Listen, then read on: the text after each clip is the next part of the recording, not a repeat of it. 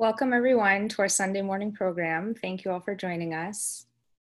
We will begin with an opening prayer read by Stephen, followed by a reading read by Jesselyn. Opening prayer. Lauded be thy name, O Lord my God. Darkness hath fallen upon every land, and the forces of mischief have encompassed all the nations. Through them, however, I perceive the splendors of thy wisdom and discern the brightness of the light of thy providence.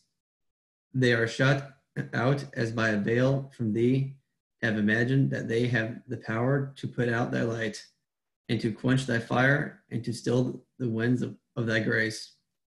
Nay, and to this thy might beareth me witness. Had not every tribulation been made the bearer of thy wisdom, and every ordeal the vehicle of thy providence, no one would have dared oppose us, though the powers of earth and heaven were to be leagued against us. Were I to unravel the wondrous mysteries of thy wisdom, which are laid bare before me, the reins of thine enemy would be cleft asunder. Glorified be thou, then, O my God. I beseech thee by thy most great name, to assemble them that love thee around the law that streameth from the good pleasure of thy will, and to send down upon them what will assure their hearts. Potent art thou to do what pleases thee. Thou art verily the help in peril, the self-subsisting.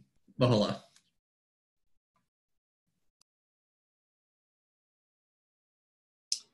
Say, O men, this is a matchless day. Matchless must likewise be the tongue that celebrateth the praise of the desire of all nations, and matchless the deed that aspireth to be acceptable in his sight. The whole human race hath longed for this day, that perchance it may fulfill that which well beseemeth its station, and is worthy of its destiny. Blessed is the man whom the affairs of the world have failed to deter from recognizing him who is the Lord of all things. So blind hath become the human heart that neither the disruption of the city, nor the reduction of the mountain in dust, nor even the cleaving of the heart can shake off its torpor. The illusions made in the scriptures have been unfolded, and the signs recorded therein have been revealed, and the prophetic cry is continually being raised. And yet all, except such as God was pleased to guide, are bewildered in the drunkenness of their heedlessness. Witness how the world is being afflicted with a fresh calamity every day. Its tribulation is continually deepening. From the moment the Sarai race was revealed until the present day, neither hath the world been tranquilized, nor have the hearts of its peoples been at rest. At one time it hath been agitated by contentions and disputes. At another it hath been convulsed by wars, and fallen a victim to inveterate diseases. Its sickness is approaching the stage of utter hopelessness, inasmuch as the true physician is debarred from administering the remedy, whilst unskilled practitioners are regarded with favor and are accorded full freedom to act. The dust of sedition hath clouded the hearts of men and blinded their eyes. Ere long, they will perceive the consequences of what their hands have brought in the day of God. Thus warneth you he who is the all-informed, as bidden by one who is the most powerful, the Almighty. Baha'i.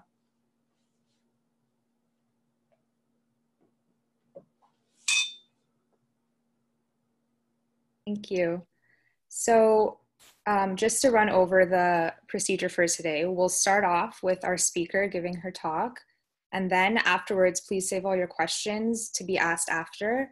You can either write them in the chat box, which is on the lower right-hand corner of your screen, or you can press the raise hand button on Zoom, which is, if you press the participants button at the bottom of your screen, then there's a blue hand that you can press, and then I'll go through and call on people and unmute you when it's your turn. So this week, our speaker is Dr. Roya Akhavan, and her topic is Reasons for Hope. Dr. Roya Akhavan currently serves as Professor and Director of Graduate Studies at the Department of Mass Communication, St. Cloud State University. Dr. Akhavan's work in the field of mass communication extends into a wide range of related areas, including international affairs and peace studies. Her most recent work is a book entitled Peace for Our Planet, A New Approach, published in 2017. Dr. Akhavan is a frequent presenter at national and international forums and radio and television programs. She has lived and worked in 4 different cultures: Persian, American, Japanese, and Chinese. Please join me in welcoming her. Thank you so much for your kind introduction, and hello everyone. Thank you so much for being here. We are gathered on this Zoom meeting today at a time when the entire world is going through a major crisis. And partly as a result of this crisis, the shortcomings of the outworn mindsets and systems in our world are coming into fuller view. When we look at the world today, in addition to the acute issues related to the current global pandemic, what is most visible to us is a process of destruction and disintegration, reflected in the daily news we hear about violence, racial prejudice, extremist movements, corruption, and many other horrific events. Just watching a few hours of news is enough to create deep concern, sadness, and even hopelessness.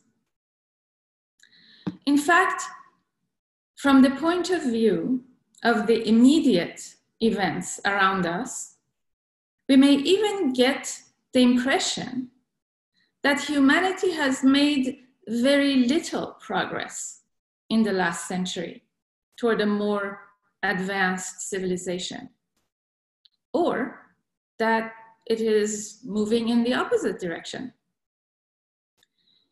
So today I would like to take the next 40 minutes or so, and I'm going to now start sharing my screen here. Let's see. There we go. To examine humanity's progress toward creating a better world. And I will do so from a historical perspective to see whether we can find any reasons to have hope for the future of humanity.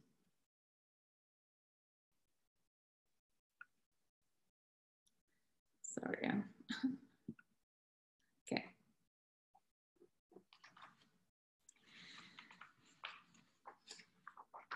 This should leave about 20 minutes for discussion, and I hope that you will make note of your questions for the Q&A period. So, in my search to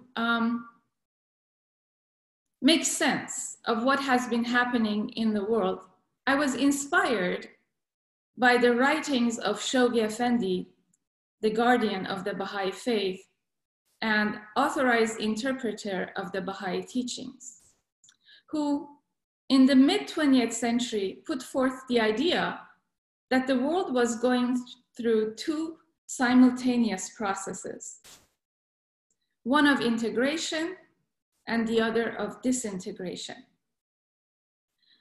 Inspired by this concept, I set out to try to learn in concrete terms what these constructive and destructive processes have actually looked like and how they might have interacted with each other during the last 200 years.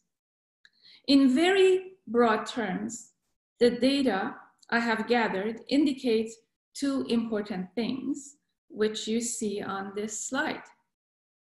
The first thing is that since the middle of the 19th century, we have been witness to major transformations in both the scientific and social realms. And also, importantly, since the mid-19th century, the course of history has not been linear, but rather so to elaborate on that, we cannot describe the forward movement of history as 2 steps forward and 1 step back, or a zigzag, or even a spiral that goes up and down and just moves forward incrementally with each cycle. Rather, a bifurcation happened in the 19th century with 2 separate processes starting to move parallel to each other. One constructive and integrative, and the other destructive and disintegrative, each on its own plane. So I have structured my talk to give just a few examples of this historical transformation and the interaction of these 2 parallel processes in the 19th, 20th, and 21st centuries first, and then look for reasons for hope. In brief outline, each of these centuries have had certain characteristics. So the 19th century, as I already briefly mentioned, was the starting point for unprecedented transformations in the life of humanity as a result of discoveries of both new scientific and spiritual laws, and the birth of a new, separate, and independent constructive process that has since been moving forward in the world unhindered and on its own plane. Every line in the charts that we have available that depict both technological and social change began to rise exponentially in the mid-19th century. For example, this slide depicts the rise in technological innovations in the United States. The number of patents registered in the US started an exponential climb in 1850, as you can see here. And just to share one example from the social realm, the 19th century also saw an exponential rise in the number of laws enacted against slavery.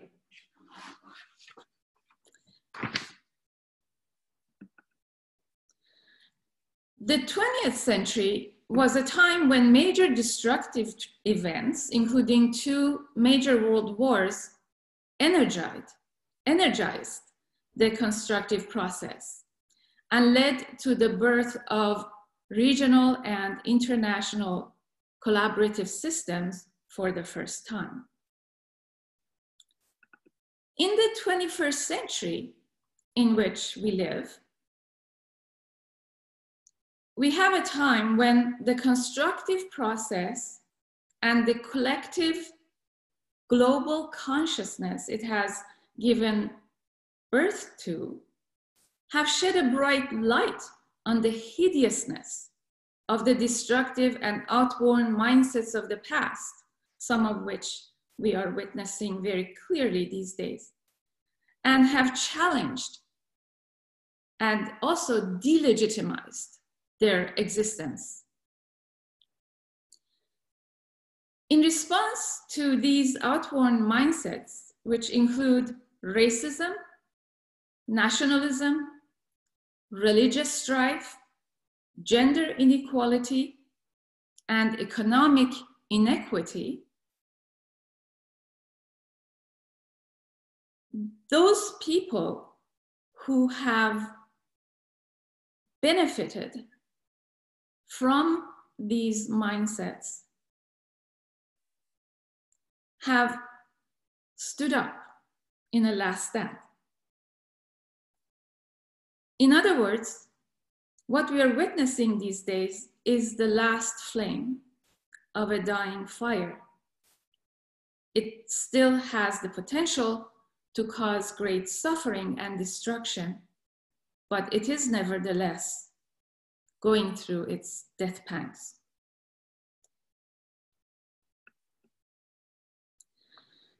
So now let's take a look at some concrete historical evidence for these statements that I've just made. In the 19th century, the world witnessed several major transformations for the first time.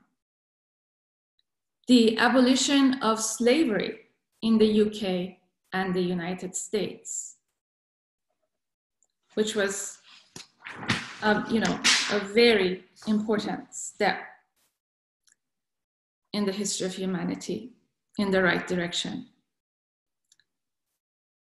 The first time that the idea of equality of rights for women left the realm of philosophical discussion and entered the realm of social action was also in the 19th century.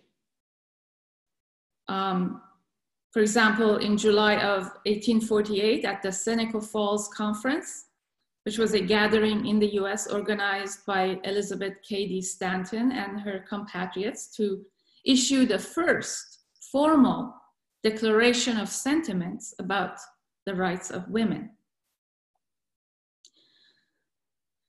The first Parliament of World Religions was held in Chicago in 1893 and represented 6 different faith traditions. This was the first time in history that the idea of an international multi-faith collaboration to find common ground was formally introduced at an international interfaith forum. Incidentally, this was also the first time the Baha'i faith was publicly discussed in the United States. Then in 1899, Tsar Nicholas II of Russia held the first ever gathering of world leaders at The Hague in the Netherlands to propose the establishment of a tribunal for mediation of international disputes. This event, again, represented the first time in history that the idea of peaceful settlement of international disputes based on international law was introduced into the arena of international affairs, which until that point only recognized war as a means of settling international disputes. Then we get to the 20th century. Of course, the first half of the 20th century was among the bloodiest periods in recent human history, with 2 major world wars wreaking unspeakable havoc across a few continents, especially in Europe. Following the horrors of the First World War, the League of Nations was formed in 1920.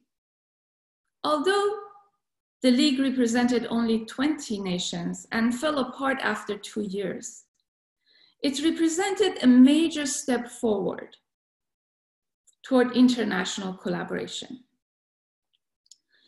Then the Second World War happened, and the unspeakable destruction it caused once again awakened the countries of the world to the need for a comprehensive system of international collaboration based on collective security and the rule of international law. This led to the establishment of the United Nations in, of course, 1945, and the birth of the World Court as part of the UN shortly after that. The Universal Declaration of Human Rights was ratified in 1948.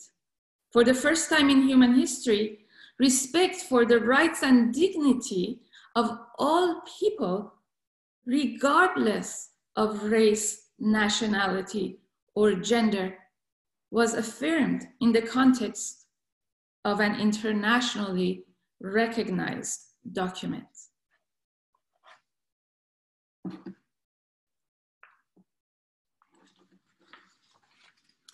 The 20th century was also a time when the world put an end to colonialization. The decolonialization process started in 1945, and by the 1960s, most of the colonies had gained political independence. The world also witnessed the peaceful rise of China after the death of Mao and coming to power of Deng Xiaoping in 1978, and China's integration into the world economic system. Perhaps most importantly, the continent that had given the world two of its bloodiest wars came together, first in an economic community, and then it formed a union with no border checkpoints and a common currency. And of course, that is the continent of Europe. The borders between these countries are now marked simply by a welcome sign. Of course, other regional unions in South America, Asia, and Africa are currently at different stages of moving toward common borders and a common currency. Another important event was the end to apartheid, one of the most egregious forms of institutional racism, which was finally dismantled in South Africa, with the ruling white minority transferring its leadership to the Black majority. The 20th century also saw the fall of the Berlin Wall, the dissolution of the Soviet Union into independent states, and an end to a Cold War that had for decades made the fear of a nuclear conflagration a part of every child and adult's daily life. Finally, the 20th century was also a time of the rise of democratic systems across the globe. The number of democracies went from 26 in 1976 to over 100 by the first years of the 21st century. Now, the last 2 decades of the 21st century so far have also been marked by the formalization of many new social innovations. Some of the most important of these are, and I'm not going to be able to list all of them, but for example, the Millennium Summit of the United Nations, which was held in September of 2000, representing 189 nations, established specific Millennium Development Goals to be achieved with active participation by all nations. The idea that all countries of the world have a shared responsibility for all of humanity was further codified during the 2016 Humanitarian Summit of the United Nations. Another important milestone has been the rise of the concept of moral capitalism. This concept involves understanding that moral capital in any business is just as important as financial capital. and that stakeholders, namely workers and employees, are just as important as shareholders for the long-term viability of a business. Profit sharing, flex time, and other employee-friendly policies, as well as social responsibility and environmentally sustainable practices are among some examples of this important new concept. Another major step forward was the empowerment of the World Court and the International Criminal Court, both of which are interestingly headquartered at The Hague in the Netherlands, to enforce international law and prosecute crimes against humanity. And of course, the Parliament of World Religions has continued to grow since its inception in the 19th century. And the most recent parliament, held in 2018 in Toronto, featured representatives from 50 faith traditions from over 80 countries. The Paris Climate Accord was another important milestone, with 196 nations, which is all sovereign nations of the world, as signatories. I'm aware that the US is no longer a signatory, but I sincerely believe this is temporary. The rise, of course, of the millennial generation, which is probably one of the most important forces that is operating in the current century. The generation who considers itself or as globally connected and socially conscious. And research has shown that a vast majority of millennials consider themselves as world citizens. And this generation also has enormous impact on both business and communication practices. They demand social responsibility and ecological sustainability from businesses and other entities in society. And of course, we're also seeing another new phenomenon, which is some billionaires in the world are rising to commit half of their wealth to the betterment of the world.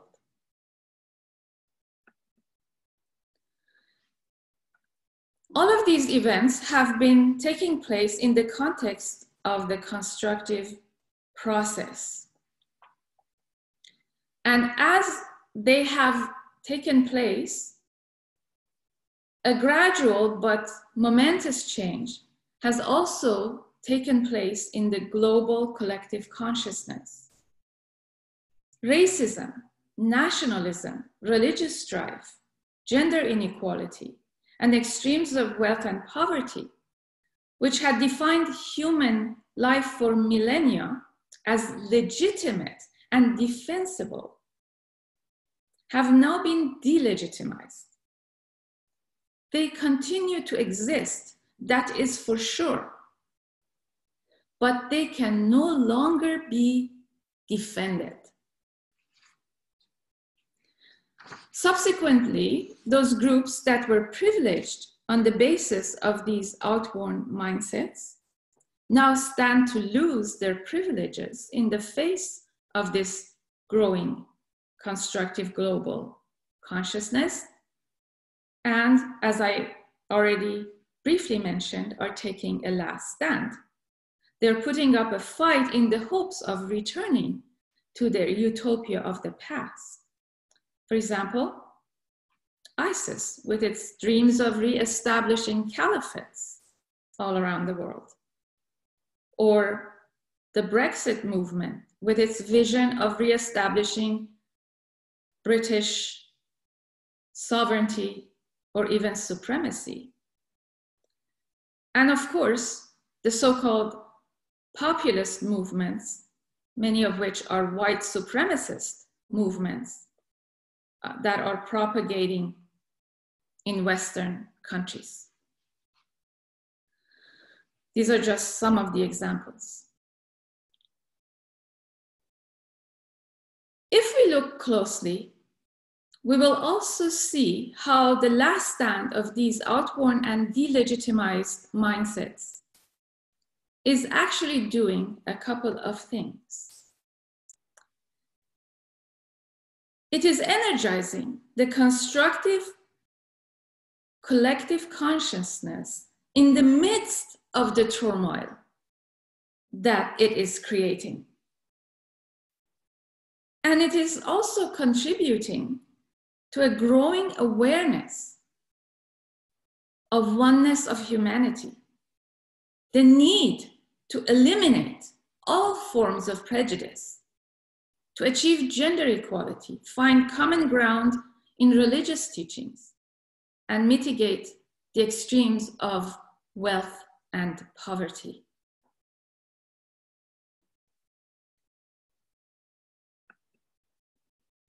So the question we need to ask ourselves at this juncture is, what is the role that each of us can play in accelerating the constructive process and mitigating the suffering that is being meted out by the crash landing of the destructive mindsets? Obviously, we cannot assist in this constructive process by fighting against anyone or anything.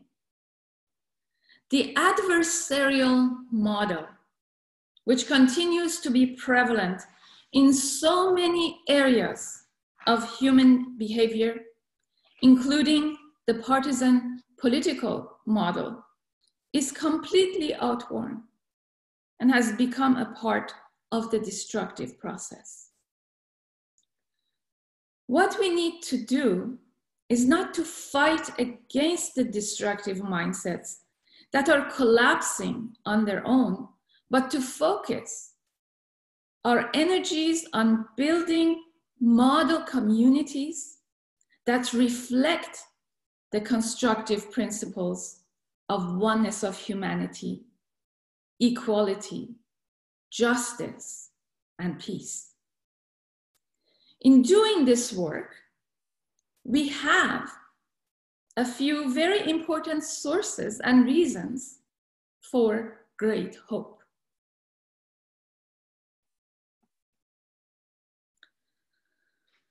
First, the robust forward movement of the constructive process, which has never stopped.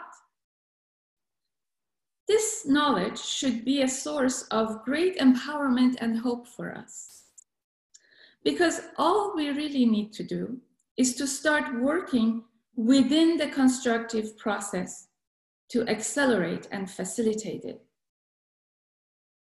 Another reason for hope is that what we have just gone over is not just a set of data and trends. It also has a powerful explanation behind it, which we must articulate and understand.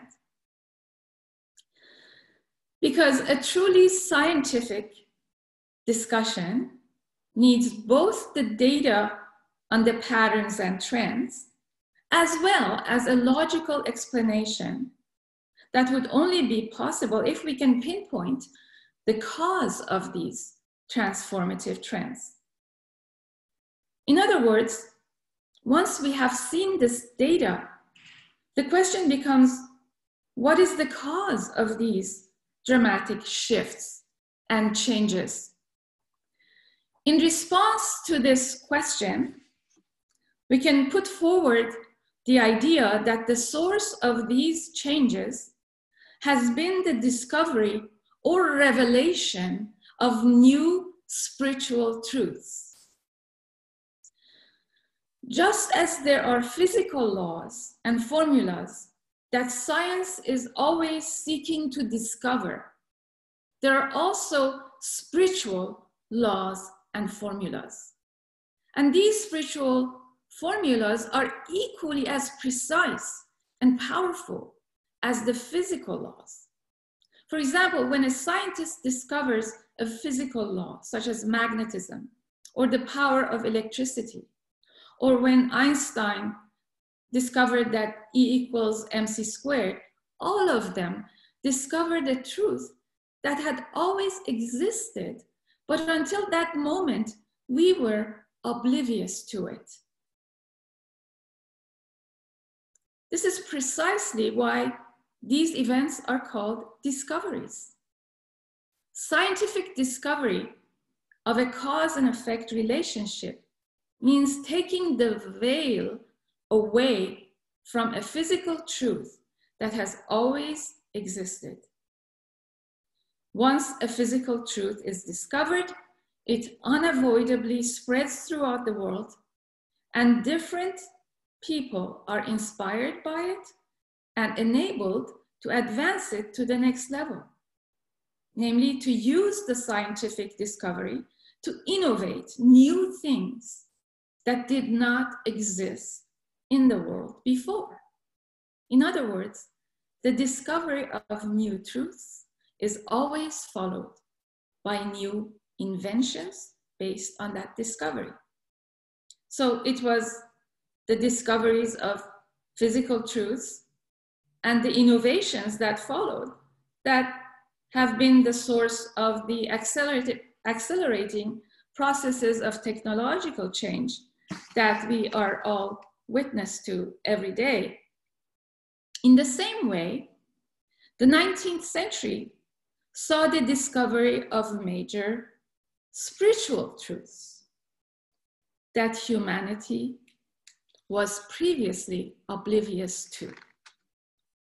Just like the scientific discoveries of physical truths, these spiritual truths had always existed, but until the veil was removed from them, humanity was not aware of them. Not long after the transmission of the first telegraphic message and the birth of the global village, on May 23rd, 1844, Baha'u'llah, the prophet founder of the Baha'i faith, announced these unprecedented new spiritual truths to the world of humanity. These are quotes from the Baha'i writings. The earth is but one country and mankind, its citizens.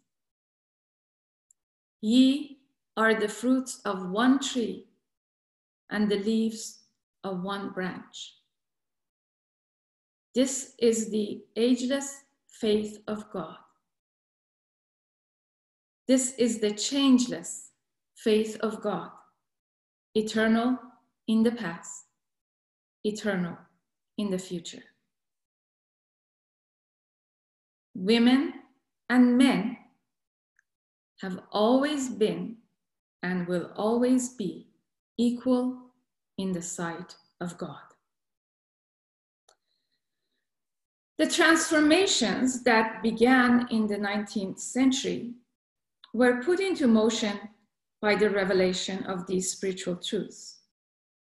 Just as we cannot reverse the forward movement of the innovations that have followed scientific discoveries, the social innovations and new ideas that now reside in the collective global consciousness cannot be erased or turned back.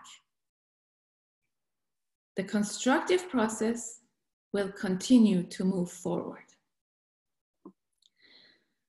Of course, another reason for hope is the ongoing collective efforts of the international Baha'i community and individuals, because we are not we're not starting from scratch. Excuse me.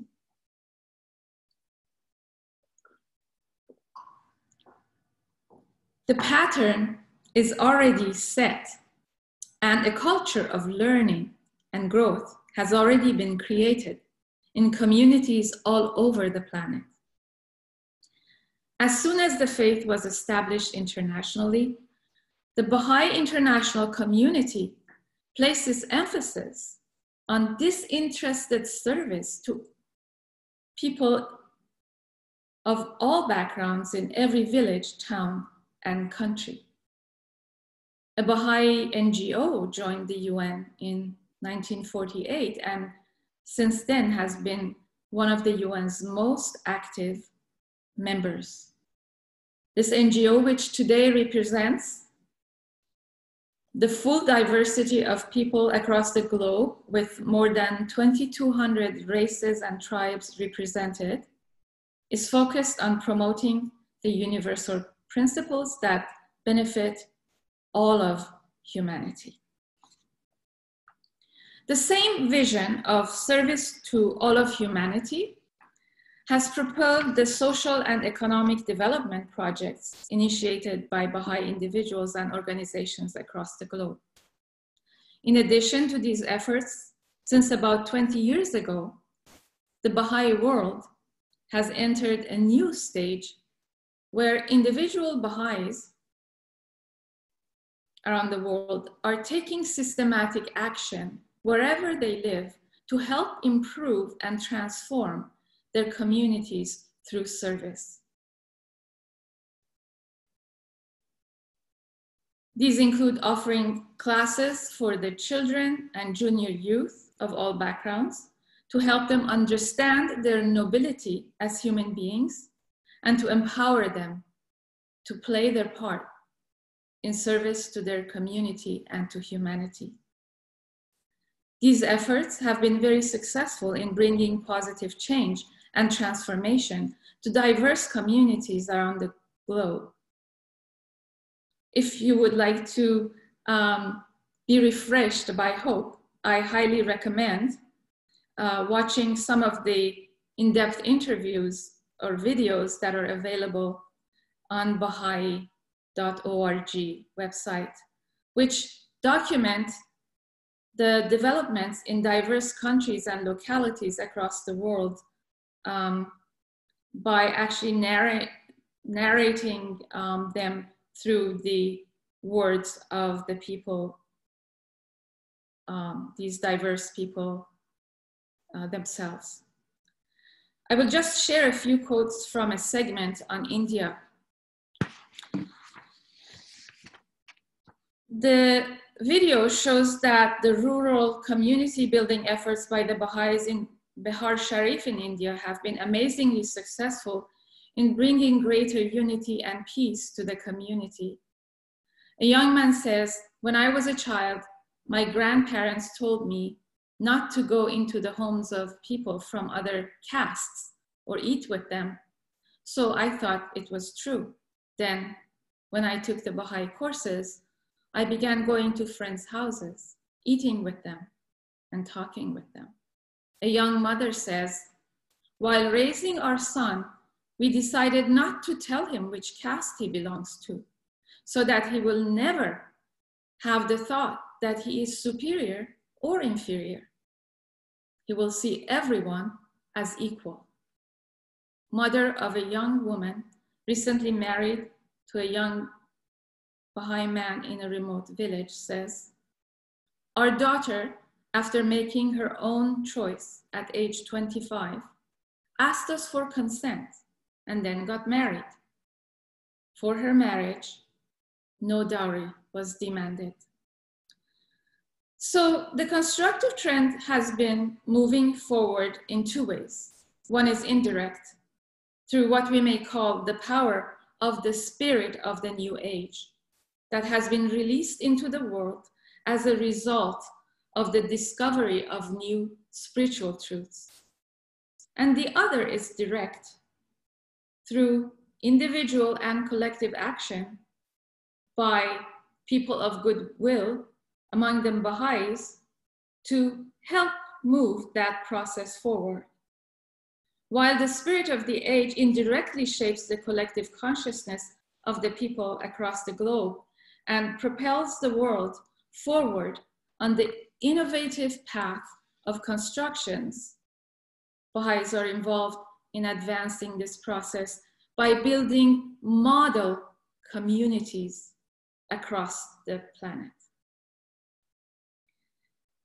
Of course, another reason for hope is the visible and increasing consciousness that I can see every day around myself, and I hope you can see it too, about the fact that the old order is deficient and inadequate.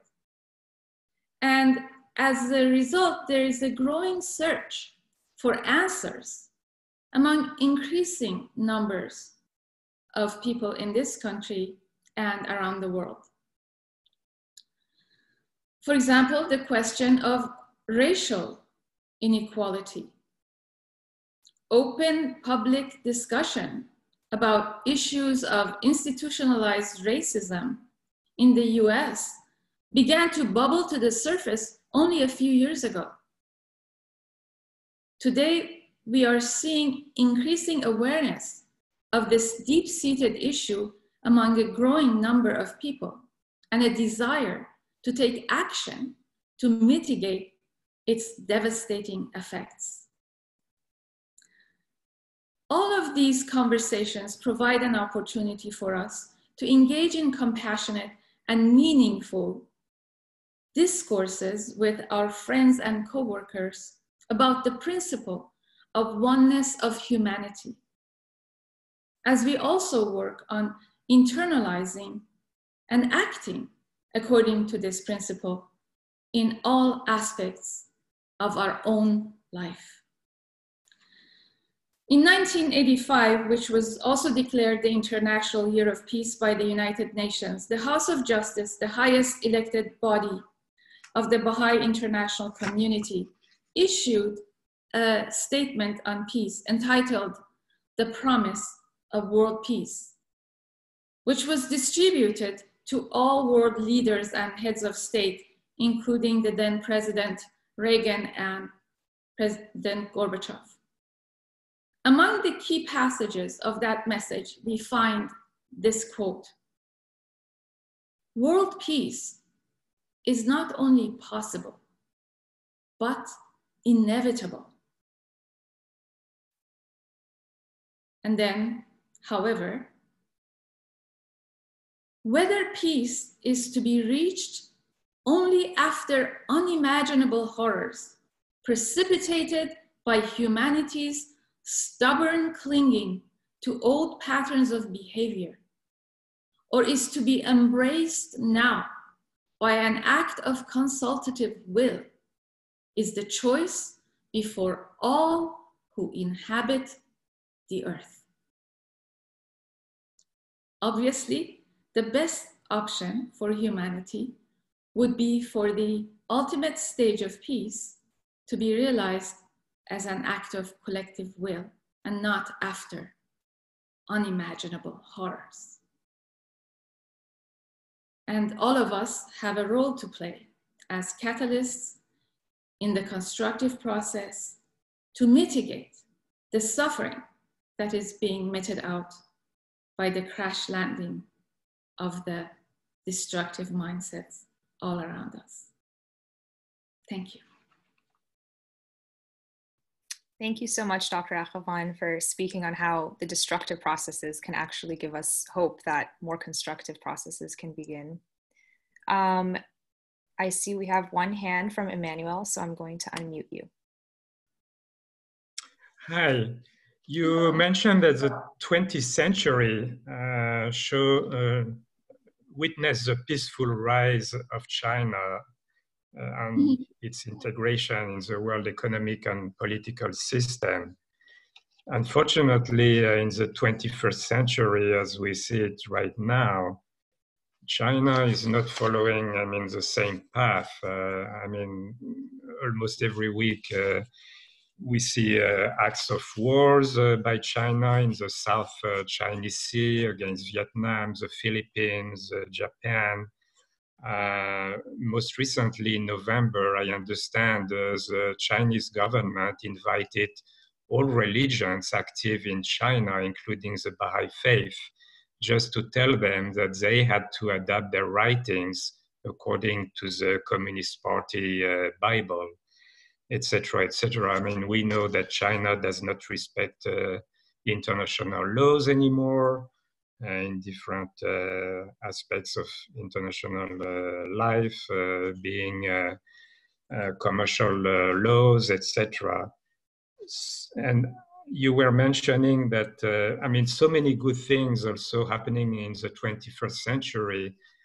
How, in your opinion, because all the good things that you mentioned for the 21st century, basically, they are based on the spiritual evolution of mankind. How, we could have an influence on the Chinese government and the Communist Party there to be more open to spirituality in order for China to be part of that global sharing of responsibility. Right now they don't share, although they are the second economic power in the world, like in an organization like the World Health Organization, a country like the US, they share approximately 20% of the budget of that organization. China, who has right now approximately the same economic power as the US, they share only 2 or 3% of the budget of that organization. I think I understand what your question is getting at, so if you would allow me to respond. Well, how would you see us, the rest of humanity, act in a way that we can bring spirituality, more spirituality among the Chinese government? I think that will be probably the biggest challenge in the years to come. Yes, thank you so much for your question. I actually personally lived in China for 2.5 years, and I've also studied and written about China and the changes there. And most recently, I presented at the Beijing Forum last year in November of 2019, which was called Harmony of Civilizations. I think it was a changing world and prosperity of humankind. So my response is that, first of all, the constructive process that I have tried to set out is a very macro process. And it is moving forward. But as I said in my talk, there's also a destructive process, right? Disintegrative process that has always been and continues to move parallel to it. This is something that we really need to understand, that these are two parallel and simultaneous processes. So the fact there are so many things, and I don't want to take too much time to get very specific, but based on my knowledge, there are so many things that are moving forward very favorably. For example, in China, which you have brought up, in terms of the people learning about spirituality and there's so much changing of hearts and minds among the people. And so there is tremendous forward movement in the constructive process without getting very specific about it. And we can expect these destructive, quote unquote, events that appear to sort of bring up again the old patterns. I've already referred to some of them. You know, why should we, you know, expect to see Britain trying so hard to exit the European Union? Of course, I personally believe they will not succeed because it's just like going against the tide of history. But not China, you know, exhibiting some old, not so peaceful behaviors. So I think these are very complex things, and they're not black and white. And again, I will say that we have a state of crisis in the world, which has been created by the so-called last stand, or I have called it a last stand. But I think the Baha'i writings would probably, if we were to search for a term, we would say the death pangs of the old systems. And within those death pangs that are happening in the destructive plane, we can see all sorts of disturbances and all kinds of disappointing events that may lead us to think, as I mentioned again in the beginning of my talk, that we are going backwards, that none of these good things have happened. But that's actually exactly the purpose of my talk, is for us to get away from that kind of thinking, to realize, as Shoghi Effendi has said, that there are actually two simultaneous processes going on in the world, integrative and disintegrative. And we should expect to see both of them. The problem is, because what is happening immediately around us that we see in the news, just like some of the things that you mentioned about China, is that's what we can see with the naked eye. That's what becomes our reality.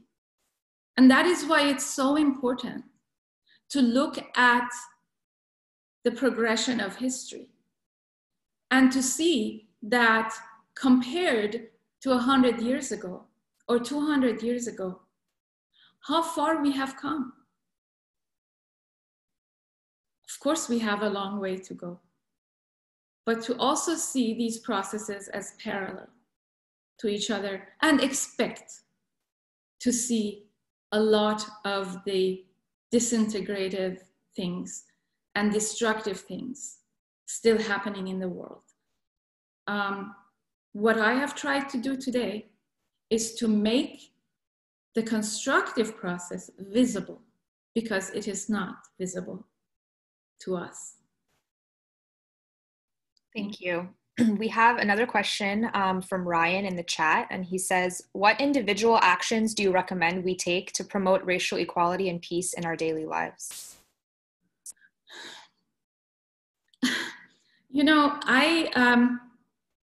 there are very, very concrete things that people are providing. For example, I shared something on my Facebook page that I saw. It's called 75 Things That White People Can Do, you know, to address racism. It's a very detailed list. So there are many, many actions, and we have no shortage of recommendations and out there. But I think even in that list, when I looked at it, several of the items really focused on education, about educating ourselves, about understanding more about other people and their conditions and the root causes of the problems that they are facing. And then we also have to develop the empathy so that we can actually engage with people and be helpful. And I think from the Baha'i point of view, the most important part of this is to truly internalize the fact that humanity is one. We may know this intellectually, but that's one thing. To truly internalize the oneness of humanity, to embrace people of all races and backgrounds as equal is another. And I think that's the most important starting point. So the actions we can take, we have to make sure we expand the circle of our friends. We have to make sure as parents, we do not teach our children racism, because there are a lot of things that we may not even realize that we are doing. We have to have an active conversation with our young people about these issues so that they can become clear that humanity is one and injustice is not, cannot stand, that as Baha'u'llah has said, speaking, relaying the words of God to us, the best beloved of all things in my sight is justice. So I could try to list, a few things, and I've already done that, and there's more. But I think we have to develop a sense of urgency, and we have to examine our own thought processes and biases and make sure that we are free of prejudice and we are engaging wholeheartedly with our, let's say, Black brothers and sisters as a family. Thank you. Our next question is from Erwin, who says, do you see a lasting change for the better in the way scientific research will be done without the usual rivalries and competitions because of the current pandemic? I think that is a really great point that you have brought up in this question, because actually, I have been sort of studying and following all of the different what I would say constructive things that are happening as a result of this crisis, right? We have the concept of constructive and destructive processes. We also have the concept of crisis and victory, that crises do tend to bring out sometimes the better angels of our nature. And I think that I see an unprecedented level of recognition, though it is not by any means complete, but it is still unprecedented that many people around the world, including scientists, are recognizing that they are not doing science to compete and get published in some kind of journal, but what they're doing their science for is to serve humanity and to save lives. And I think this is another sign of the growing constructive global collective consciousness we are seeing. Thank you. I don't see any more questions, but I'll pause in case anyone has any last minute questions.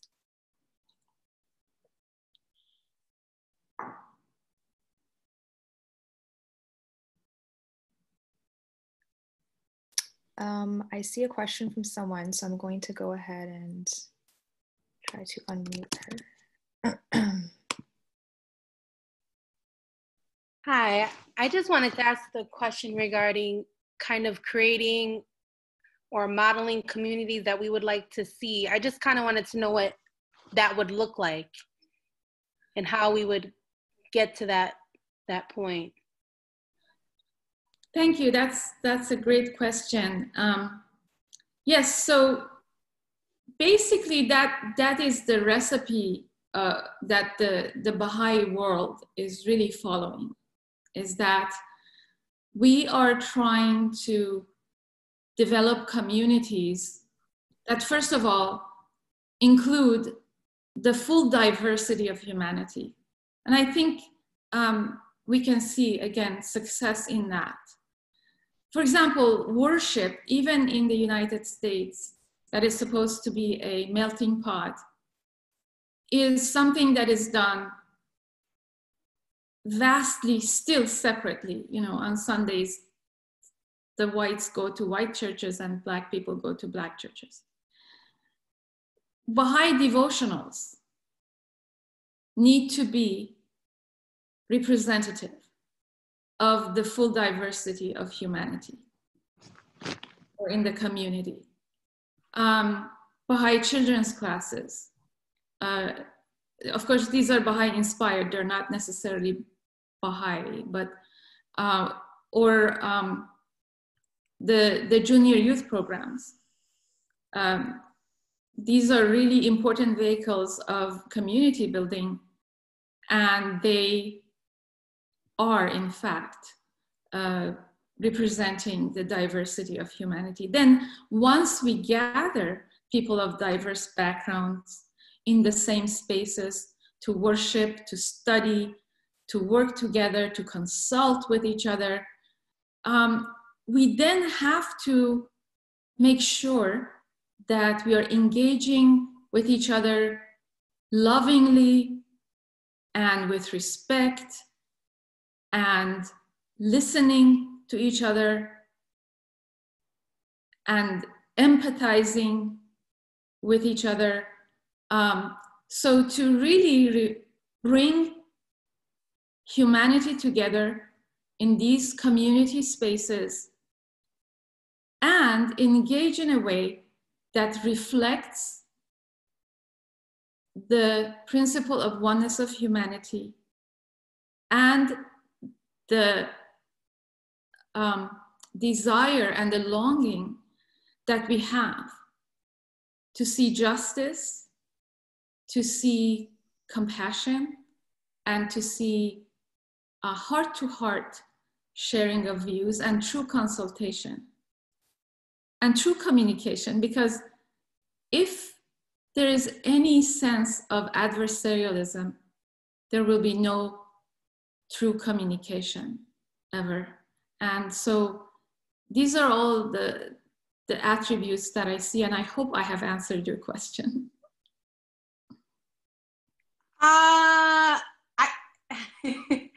A little bit. I guess I'm just wondering,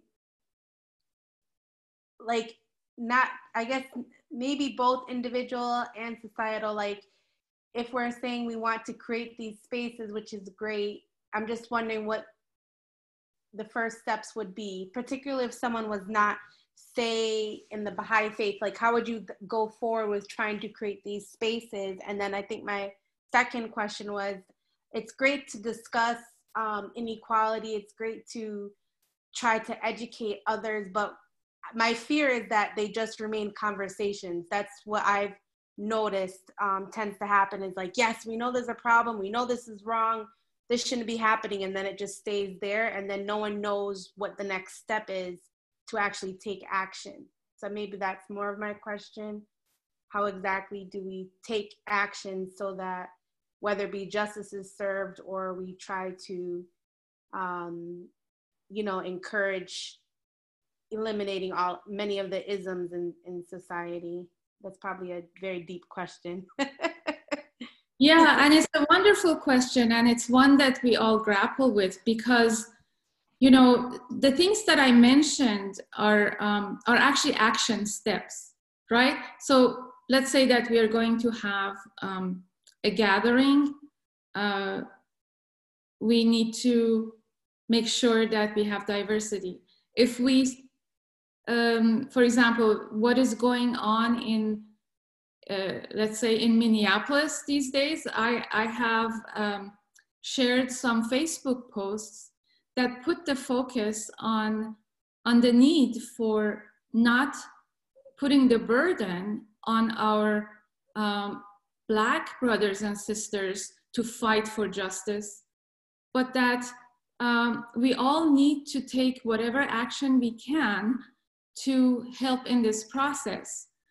But, you know, unfortunately, the long-term achievement of this goal is going to remain sort of a very gradual process societally, and we need to acknowledge that, but that does not mean that as individuals, we cannot just take the steps that I already talked about in, for example, holding conversations.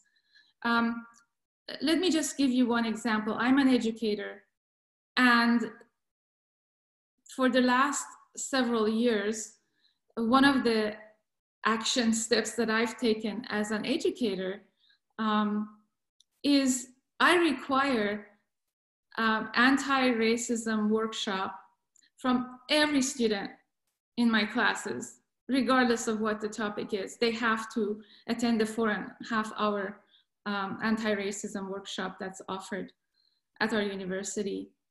I constantly speak about the importance of justice.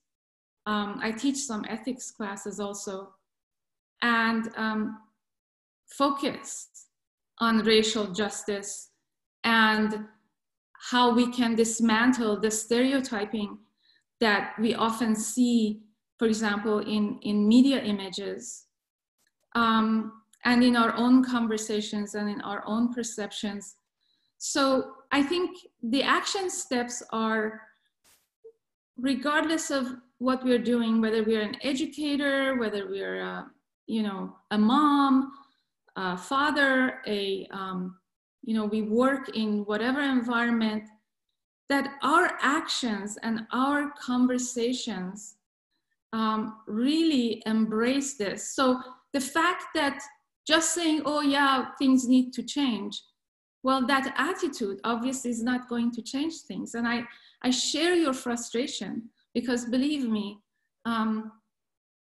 I am engaged in this work, and I see the slow progress that we are making. But at the same time, I in collaboration with the Persian Baha'i Media Services a couple years ago, I worked on a 15-minute video called The Struggle for Justice. And you can find that on YouTube, where, we look at the forward progress that has been made, as well as how far we have to go. And so sitting here, looking at what is happening, we have to keep in mind that truly things are not going backwards, they're just getting more exposed. And there are people, they're giving people more opportunities to engage in these discussions and truly understand what the issues are. And as someone who has been really sensitive to this issue and trying to make change, I see progress in the midst of all of the horrific things. So this is an attempt to really address something that I know, with all of the emotions that we have, is difficult to address, but I hope that gives a little bit of an answer to your question. Thank you. Thank you. We have a few more hands. The first is from, I believe, Mercedes, so I'm going to unmute you. Thank you so much. I just wanted to share a couple of points very briefly with Kashima. I think, and also, of course, uh, with all of us. In my experience, the first thing for us as white individuals, non-color individuals, we need to listen to this community. We need to listen, because I learned with all my best intentions and everything that I thought I knew from the Baha'i teachings, when I open my mouth thinking I'm working in favor or defending and walking the path of justice in this issue, I misspoke. I said things that was hurtful to my Black brother and sisters. So even the verbs or words we're using may be hurtful, offensive, and totally wrong. So I learned that I should listen and learn the language that is healing and defending, and the way that exhibits not my white privilege, basically. And the second thing I learned was to use my white privilege to defend and support the colored brothers and sisters. The things that they cannot do because of all the discriminations and prejudices, and I can do, I should use that privilege. I should use my white privilege for the benefit of bringing everyone together. So these are two things that I learned, and I thought that I could share with everyone. Excellent, excellent. Thank you so much. Yes, listening, learning the language, and using our privilege. Yes, thank you. Next, we have a question from Ricardo. Hi, good morning, everyone. So kind of going off of the topic here, I kind of wanted to get a little bit more information, at least on some kind of perspective on like the fallout of, let's say, in the George Floyd, or specifically in the George Floyd incident, in that, at least the way I feel like it's definitely clear that, again, it's upsetting that once again another person of color is mistreated or targeted by law enforcement, and I think for the most part everyone kind of is rallying around that, coming together on that, and agrees that it was, what happened is wrong. But I think a lot of where the current disagreement is happening is in the actions of the people. You kind of see both ways of, on one hand, people are upset, and they should be, because this seems to happen more and more, and what changes are really made, and on the other hand, well, people don't, these protests don't need to become violent or cause destruction. So I kind of wanted to see, how do we find that, happy medium, not happy medium, but like, where is that balance kind of in all this? How do we know, what's kind of the barometer of, well, at some point you have to, if things keep happening and they don't seem to be changing, you have to, take action. But at the same time, you also want to be, respectful towards, people and things and society and organizations. So where's that balance coming from? Yeah, that is a really, really important question. So what comes to my mind are a couple of things.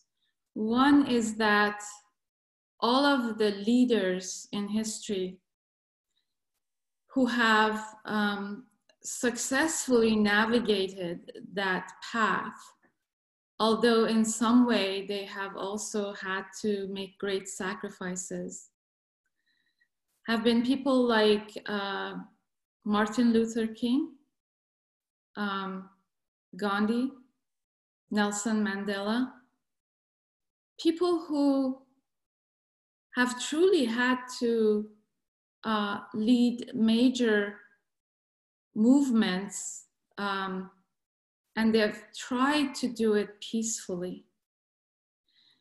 I think that they know something that's very important. At the same time, I think in in having respect and listening to what is going on, I think we also need to at least try to understand how a terrible boiling point can be reached. When the white people don't hold their part of the rules, right? So if you see that, for example, not all members of the police by any means, but there's still some members of the police force who are constantly even hunting down Black people. And, in the case that we saw, someone puts their knee on the neck of a handcuffed, unarmed Black man for 8-9 minutes. How can we expect restraint from the oppressed community? The fact that there is in fact a lot of restraint, and I actually shared some pictures of the peaceful, beautiful, peaceful protests yesterday in Minneapolis, where there was a circle of drummers and dancers, and thousands of people were just sitting together, and they were from all races and backgrounds, white, Black, and Native American, Asian, all races. And that really is the majority, of course, of the people who are trying to raise their voices and show their longing for justice. But then you have a very small percentage of people who are not able to be restrained anymore because of the extreme oppression that they have been experiencing. So, to summarize, the success of any movement does depend on it being able to remain peaceful. Because, you cannot have an eye for an eye. I think it was Gandhi who said an eye for an eye makes the whole world blind. But at the same time, we must understand why this is happening. Do not condone it, but understand it. And make sure that we change the system so that it is not this oppressive. I hope that gives an answer to your question. Thank you. I think we only have time for one more question. I think Emmanuel has another question, so this will be the final one. Let me unmute you. Well, actually, it's not a question. It's maybe a response to Kashima and Ricardo, how we can avoid violence and how we can go beyond just, nice talks. And I believe there are so many organizations out there, really peaceful organizations acting within the laws, working, for the implementation of all those good principles that Roya was mentioning in her presentation. We should be more active in all those organizations. I think that's the key. And historically, it has been proven that those organizations, of course, it does not, it takes time, but they have been successful. But we have to be active. We have to do our part. Yes, thank you. Okay, well, thank you so much again to Dr. Akhavan and to everyone also for their insightful questions and comments. So next week, the speakers will be myself and my brother Bayan, and we will be speaking on racial prejudice, a blight on human progress. So more directly towards some of these latter questions. Now we're going to end with a closing prayer read by Bayan. Thou beloved of my heart and soul, I have no refuge save thee. I raise no voice at dawn save in thy commemoration and praise. Thy love encompasseth me, and thy grace is perfect. My hope is in thee. O God, give me a new life at every instant, and bestow upon me the breaths of the Holy Spirit at every moment, in order that I may remain steadfast in thy love, attain unto great felicity, perceive the manifest light, and be in the state of uttermost tranquility and submissiveness. Verily thou art the giver, the forgiver, the compassionate.